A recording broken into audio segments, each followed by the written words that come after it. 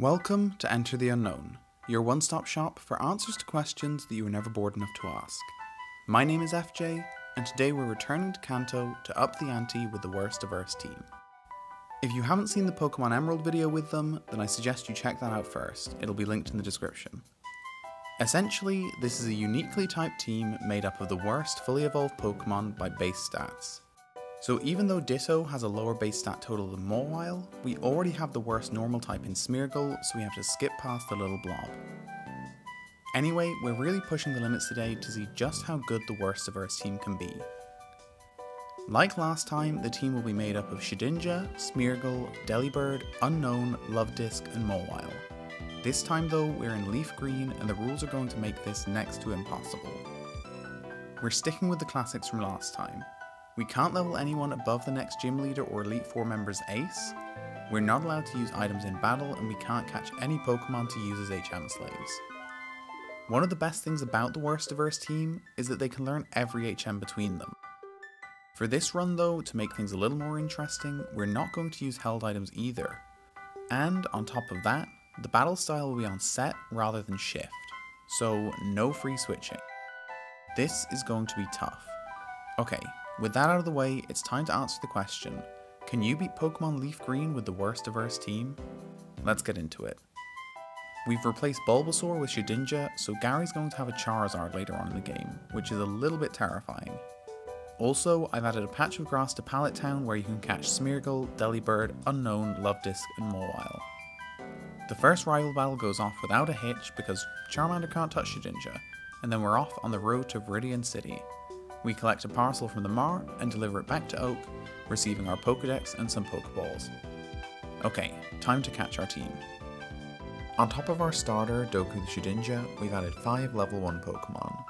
Carlo the Smeargle, Fiacla the Mawile, Cerise the Lovedisk, Mirage the Delibird, and Astro the Unown. Something important to note, Astro's hidden power is Rock type, which isn't too bad, it's something different at least.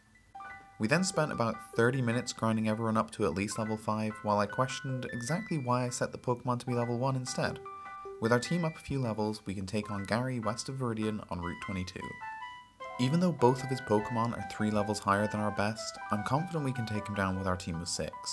We lead off with Astro against Pidgey to take advantage of his Rock type hidden power.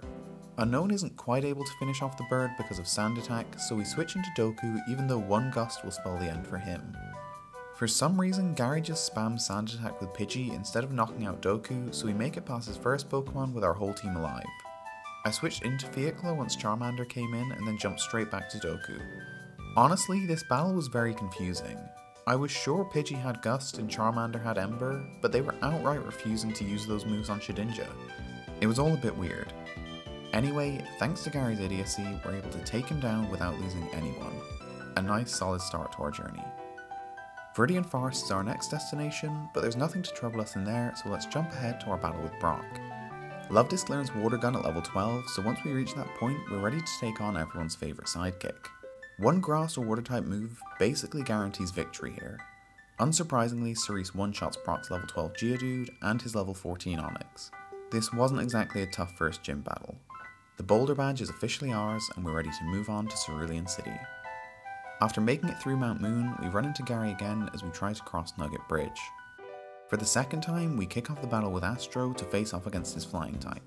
Now a Pidgeotto at level 17 somehow, he's able to deal quite a lot of damage, but with a super effective attack, Unown's able to take him down. Gary sends in Rattata next, and we swap out to Doku. Realizing that he can't touch Shedinja, Gary switches in his starter, Charmander. After scratching the Fire Lizard, we replace Doku with Cerise, knowing that an Ember is coming. One Water Gun finishes off Charmander and our rival brings in his entirely useless Abra. We switch into Carlo, knowing this is one of the few battles she can actually win. 3 tackles do the job, and for Gary's final Pokemon Rattata, we swap out once again, this time bringing in Fiacla. Mawile finishes the battle with ease, and for the second time we've taken out our rival without losing anyone. This is getting pretty embarrassing for him.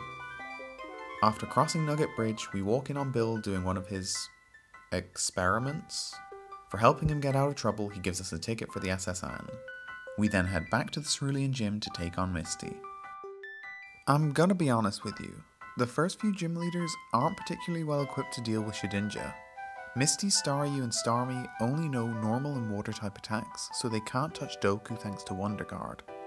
I still wanted to use other team members though. We lead off with Carlo, who's added Growth and Vine Whip to her moveset, but Staryu just about gets the better of her. Fiacla comes in to finish it off, but Starmie takes her down with one Water Pulse. Then it's about time to take advantage of Doku's ability. Luckily, Starmie makes things easy by not spamming Recover, and Shedinja finishes off Misty to earn us the Cascade badge. As we go through the destroyed house and bump into the Rocket Grunt, it occurred to me that there wasn't any way to leave Cerulean without Cut.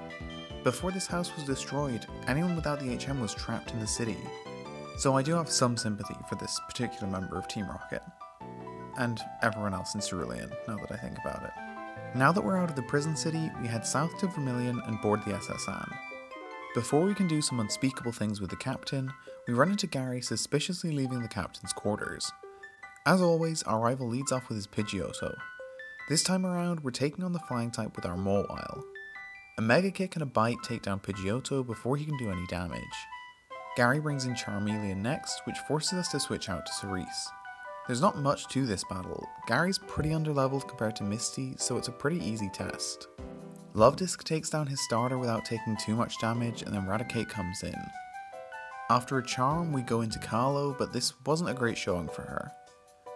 After 2 growths, she still can't even chip away a quarter of Raticate's health with a Vine Whip, so we jump back into Cerise to knock him out. Then quickly wipe out Kadabra for a nice easy victory. The less said about our meeting with the captain of the SS Anne, the better. We got the HM for Cut, that's all you need to know. Alright, let's move on to another gym leader who can't touch Doku. Surge's 3 Pokemon only have normal and electric type attacks, so Shedinja's on easy street. Easy but frustrating street. Although Voltorb and Pikachu went down quickly, a combination of Double Team and Thunder Wave made the face-off with Surge's level 24 Raichu incredibly annoying. This took almost 4 minutes. Eventually, we make it through the battle and earn the Thunder Badge. After returning to Cerulean and heading east, we stumble through Rock Tunnel in the dark and make it to Lavender Town. When we arrive, we cross paths with our rival once again.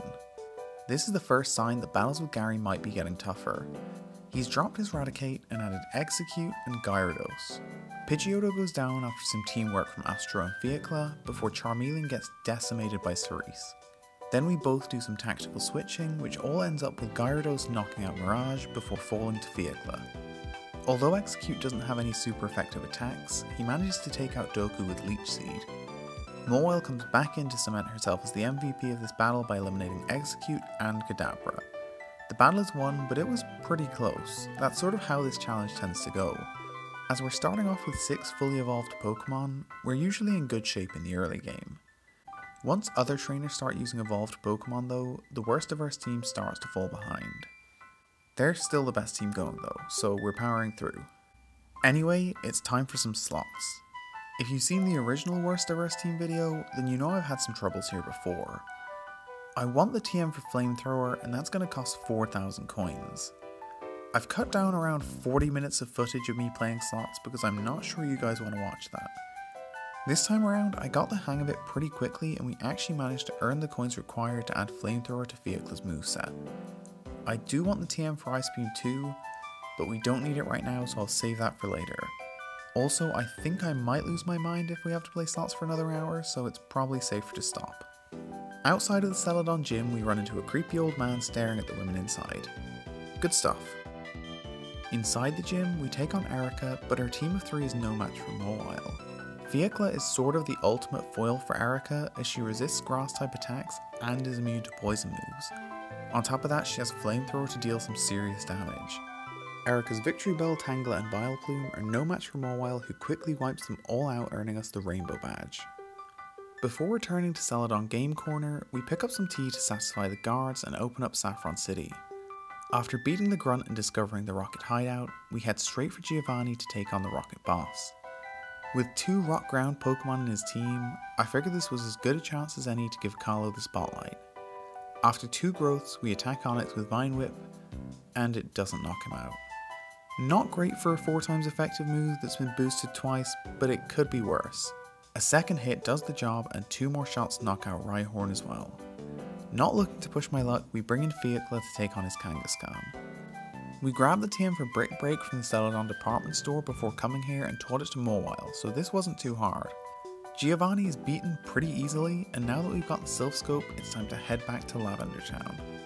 At the top of Pokemon Tower, we meet Mr. Fuji and rescue him? I mean, it's not really rescuing. He seemed kind of okay.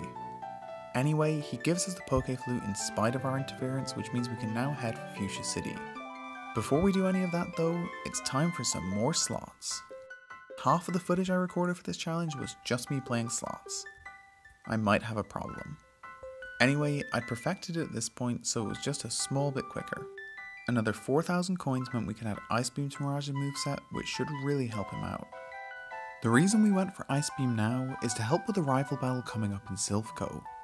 4 of Gary's 5 Pokemon are fully evolved and his levels have seriously improved since the last time we met. It's an incredibly difficult battle that could take a few tries. Pidgeot is up first, and at level 37, it's just strong enough to survive an Ice Beam from Mirage. Although he gets in a wing attack, one Aerial Ace finishes him off. Gary sends in Charizard next, and his Flamethrower takes out Delibird before he can do anything. Cerise comes in on our side and manages to knock out Gary's starter after taking a couple of hits. Execute is brought in and levels it up again by knocking out Love Disc. We switch Doku in and Gary goes out to Gyarados. After we go into Fiacla, she's hit by Dragon Rage, so we move on to Carlo to sketch it. Unfortunately, that doesn't work out. Gyarados eliminates Smeargle and Unown before Fiacla completes the job, leaving a 2-on-2.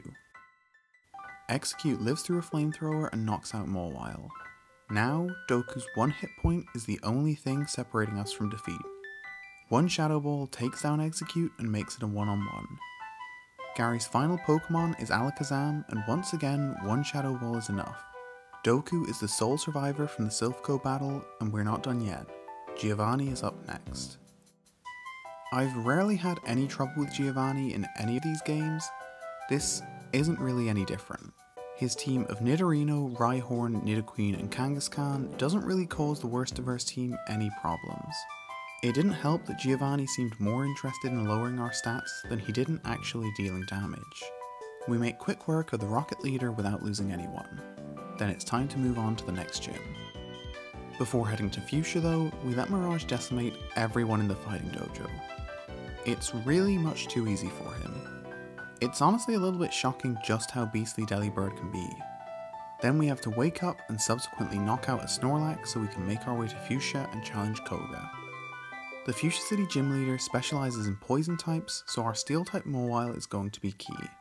We lead off with Carlo though. She's added Nightshade to her moveset, which means she can finally deal some proper damage. The main reason she's at the front of our party though is so she can sketch Toxic from coughing. Unfortunately, Carlo goes down, but from there the battle just got ridiculous. Once Fiacla came in, it took 5 minutes to dispose of Muck thanks to Minimize. This is probably going to be cut out almost entirely. Thankfully, Koga's last 2 Pokemon aren't as stubborn, so Fiacla can take them out to earn us our 5th badge. Before going after number 6, we've got to explore the nearby Safari Zone. Inside, we find the Warden's gold teeth, and then get HM03 Surf for being the first person to reach the secret house. We get another HM from the Warden after giving back his teeth. This time it's Strength. With that done, we can head back to Saffron to take on Sabrina. The bad news for her is that only one of her 4 Pokemon can touch Shedinja. The good news is, we didn't make her suffer. Doku needed some help from Fiacla against Venomoth, but Kadabra, Mr. Mime and Alakazam all went down extremely easily. I almost feel bad about this one. The Marsh badge is ours, leaving only 2 more to collect. With that in mind, we have to head to Cinnabar Island to track down Blaine. The gym is locked, so we visit the Pokemon Mansion. We grab the secret key inside and then return to the gym to take on Blaine. We're massively underleveled for this battle, but we have Cerise on our side. Growlithe and Ponyta both go down to 1 Surf from Love Disc, but Rapidash and Arcanine both need 2. Cerise has to survive through 2 powerful Fire Blasts to triumph, and she does just that. The Volcano badge is added to our case, meaning only 1 badge remains, and we're heading to Viridian City to get it. The man serving as gym leader in Viridian is of course none other than the Team Rocket leader Giovanni. So this should be easy. Our levels aren't any better for this battle, but I'm confident nonetheless. Cerise easily takes care of his first Rhyhorn and Dugtrio, but Nidoqueen lives through one Surf and lands an Earthquake. So once she goes down and Nidoking comes in, we switch out to Delibird predicting another Earthquake. This allows us to get in a free Ice Beam before going down to Thrash. It doesn't matter though. Cerise can easily finish off Nidoking and then take down Rhyhorn to earn us our final badge. There is one more trainer in front of us before we can make our way to the Pokemon League though. The second rival battle with Gary on Route 22 is a difficult one. With a full team of 6 at his disposal, I needed to grind up quite a bit just to have a chance. Somehow, we actually made it through this battle without losing a single Pokemon. Pidgeot, Rhyhorn, Charizard, Execute, Alakazam and Gyarados all fall to the worst of our team without taking out anyone.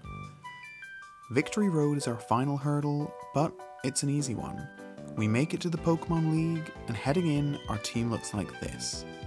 Seeing as Lorelei's ace is at level 54, we got the whole team up to that point to take on the Elite Four. This is day 3 of me trying to beat Lorelei, and if I can't do it today, I'm probably going to call it. I really don't want to lose back-to-back Leaf Green challenges to Lorelei. That would not be fun. Anyway, I've got a plan. I know what needs to happen for us to make it beyond the first Elite Four member, so let's get into it. Lorelei leads off with her level 52 Dugong, and we start out with Fiacla. First off, we go for Focus Punch. If Dugong uses an attack, the move fails, so we need her to go for Hail or Safeguard. Luckily, she sets up a Hail and Mawile lands her Focus Punch. Even better, Dugong lives. If Dugong survives, then Lorelei will burn through a full restore here, allowing us to use Focus Punch again. The second hit lands and knocks out Dugong. Okay, so far, so good. Cloyster comes in next, and once again we need a non-attacking move so Focus Punch won't fail. This is pretty easy with Cloyster, who only has one attack. Through all of my attempts, whenever Hail was up she went for Spikes, so it was pretty clear what was going to happen. Unfortunately, this means we can't use Doku in this battle at all, but again, this is how it has to go. Cloyster's defense is too high to fall to one Focus Punch, but a Flamethrower should finish her off from there.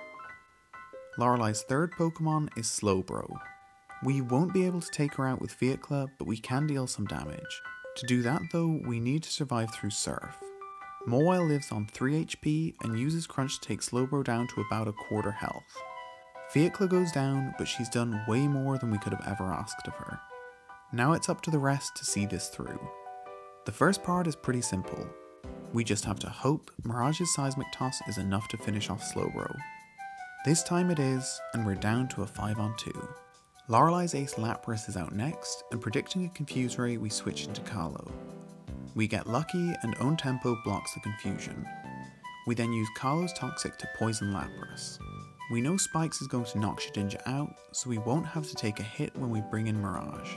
When Delibird comes in, we use Attract to hopefully keep Lapras from attacking. Seismic Toss slowly whittles her health down, but she still gets the better of Mirage. Luckily, we only need to switch Carlo back in to let the poison finish the job.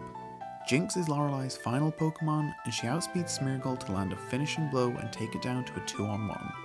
We send in Cerise, and she uses Toxic and Surf to chip away Jinx's health before Lorelei eventually uses a full restore.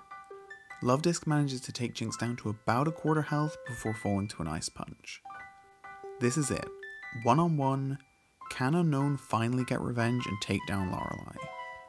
Astro comes in and avoids Jinx's lovely kiss, allowing a free hidden power to finish the battle. Everything needed to go our way for us to win this battle. This was a total nightmare. I don't think this is going to get much easier though. Bruno is up next. I'm not sure I've ever gotten as lucky in a battle as I did in this battle with Bruno. I don't know if we would have won had things gone in his favour a bit, but it certainly would have been a lot closer. Obviously, Onix was no match for Cerise, but Hitmonchan, Hitmonlee and Machamp probably should have caused some problems. A combination of Attract, Toxic, Surf, and a lot of luck gets us past Hitmonchan without taking a hit. When Hitmonlee comes in, we switch out to Doku, who he can't touch. That just prompts another change as Machamp comes in. Once again, we opt for Cerise and her combination of Attract, Toxic and Surf. We also have another healthy dose of luck to help as we get past another Pokemon without taking damage. We bring Shedinja in again to take on Hitmonlee and Doku dispatches him easily. Bruno's final Pokemon is another Onix. Sadly, Cerise has to take a double edge before finishing the battle with Surf. That was the only damage we took during the entire battle. I have no idea how we got this lucky, but with Bruno down, we can move on to Agatha. The quote-unquote ghost type member of the Elite Four leads off with a level 54 Gengar. Really, she's a poison type trainer as her whole team is poison, but she thinks she's a ghost type trainer, so we'll let her have it. We start with Mawile, who doesn't have much to worry about against Gengar. 2 crunches deal with Agatha's first Pokemon, and she sends in Haunter next. Once again, a couple of crunches do the trick against a Pokemon who doesn't seem terribly interested in attacking. Golbat is up third, so we switch into Mirage. A couple of Air Cutters deal a lot of damage, but a crit Ice Beam one-shots Golbat to take Agatha down to 2 Pokemon. Arbok comes out next, and we bring in Fiacla predicting a Sludge Bomb. Bite can't really do much to Mawile, so we have plenty of time to lower Arbok's special defense and then knock him out with a couple of flamethrowers. Agatha's level 58 Gengar is out last, and after a bit of switching, Mawile manages to one-shot the Ghost with Crunch. With Agatha down, only one member of the Elite Four remains. The Dragon Master Lance is up last. We lead off with Carlo against his Gyarados and poison him with Toxic before getting thoroughly destroyed by a Hyper Beam. Doku comes in next to finish off Gyarados with a couple of Shadow Balls. Then Lance sends in Aerodactyl and we bring in Astro. Repeated Scary Faces allow us to chip away Aerodactyl's health with Hidden Power, before he comes to his senses and knocks Unown out. Cerise comes in to take out Aerodactyl, and Lance is down to just his actual dragons. We start off with an Attract against Dragonair, but our follow-up Blizzard is a critical hit anyway, so it renders it pretty pointless. With that, we're down to 2. Once again, we go with Attract to start, but Blizzard is the key to our victory. Cerise knocks out another Dragonair, and Lance is down to just his level 60 Dragonite. Unfortunately, we're out of PP for Blizzard, so opt for Attract instead. It's no use though, as Outrage takes down Love Disc. Doku comes in next and gets off one Shadow Ball before falling to Wing Attack. We only have 2 Pokemon left now, and Fiacla's up next. Once she goes down to Outrage, it's just up to Mirage. Delibird versus Dragonite, a battle for the ages. As it turns out, one Ice Beam is enough. Delibird comes out on top, and now, only the champion remains. Of course, Gary has beaten us through the Elite Four, so our final hurdle is to beat our oldest friend and rival. Before this battle, I used all the rare candy I'd collected on Cerise, but overall we're seriously underleveled. Gary's level 59 Pidgeot is up first, and we lead off with Fiacla. With Aerial Ace, Feather Dance, Sand Attack and Whirlwind, Mawile doesn't have too much to worry about here. After lowering Pidgeot's special defense, we switch out to Mirage to use Ice Beam. Delibird lives through a couple of hits and then one-shots Pidgeot. Rhydon comes out second and we go for another Ice Beam and get lucky with a crit. I don't know if a regular Ice Beam would have done enough, but I don't think it would have. I'm not going to complain though. Gary's level 63 Charizard is sent out next, and to get a free switch into Cerise, we stay in with Mirage. We get lucky as Charizard misses Fire Spin and we land a free Ice Beam. That's as far as Delibird makes it though, as a Slash takes him out. That's okay though, because we get a free switch into Love Disc, which is what we wanted. She lives through a Fire Blast and takes out Gary's starter with Surf. After bringing in Executor, we go out to Doku because he only has normal and grass type attacks. Gary then switches into Gyarados and we go out to Fiacla. We do enough damage for our rival to use a full restore, and then after one more crunch, Gyarados wipes out Mawile with Hydro Pump. We bring Cerise back in, and a Blizzard takes Gyarados down to 1 HP and freezes him, so we should be good. Oh no, he defrosted and destroyed us. Fair enough. Astro finishes the job leaving Gary with just 2 Pokemon. Unfortunately for him, neither of his remaining Pokemon can touch Shedinja. One Shadow Ball takes out Alakazam, and a second finishes off Executor, winning us the battle. We've beaten our rival and become the Kanto champion. The worst diverse team are inducted into the Hall of Fame, and we've officially beaten Leaf Green. No items, no held items, no overleveling, a set battle style. The rules I put in place really limited the team, and yet in spite of their flaws, they somehow pulled through. Anyway, if you made it this far, thank you so much for watching, and I'll see you next time.